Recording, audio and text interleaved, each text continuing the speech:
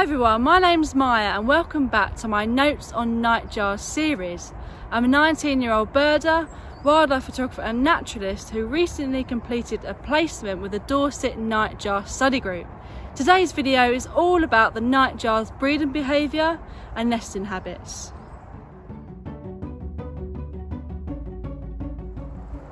They nest on the ground, in scrapes on heathland and young conifer woods, where eggs will be laid straight on to the bare earth. 2 eggs are laid, with first clutches being from around the 23rd of May to the 23rd of July. Over the summer they will have 1 to 2 broods. Did you know eggs are incubated by both male and female birds? It's fascinating how they can fit 2 broods into such a short summer before heading South Africa. They do this by both parents caring for first brood chicks until they're about 12 days old, when the female abandons them to start a new nest, leaving the male to look after them until they fledge. The second clutch will hatch around when the first brood become independent, allowing the male to help raise them.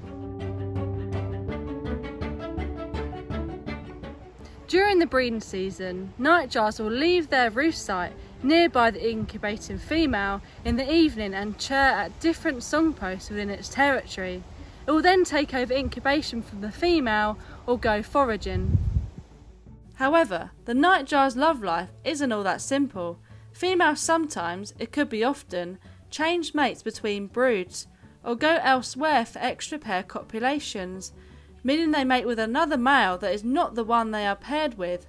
When we have caught females, they have often been from kilometres away from their nest, shown from tracking data. This means they could be on the lookout for a new male. Finally, research has shown that they synchronise with the lunar cycle. They will lay their first egg on the day of a full moon, but this is only if the full moon is during the first 2 weeks of June.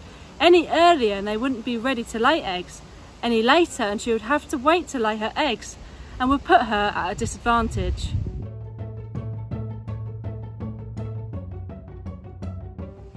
So that was a short video about the European Nightjars breeding behaviour and nesting habits. Thanks for watching. Don't forget to catch up on my last video where I gave a short introduction on the species itself. In my next episode I'll be looking at the nightjar's migration.